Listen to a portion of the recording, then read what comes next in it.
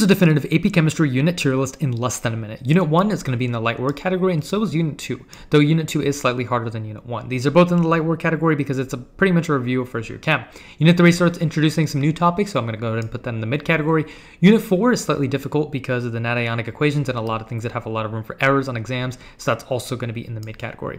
Now, Unit 5 is also in the mid category. However, Units 6 through 8 are much harder as you get into the second semester because these are topics that you've pretty much not seen before in first year Chem. Unit 6, I'm going to go ahead and put in the consider dropping category. And equilibrium, while it is slightly easier in my opinion than thermochemistry, is also going to be in the consider dropping category. There's a lot of new topics, a lot of new content, and it is pretty difficult. Now, Unit 8 is by far the hardest unit of AP Chemistry. There's a lot of logarithms and a lot of room for error on these exams, and they're really, really long questions. So that's definitely in the seriously drop ASAP category. However, Unit 9 is a little bit of a breather unit compared to those previous hard second semester contents. And I'm going to go ahead and put that in the light work category.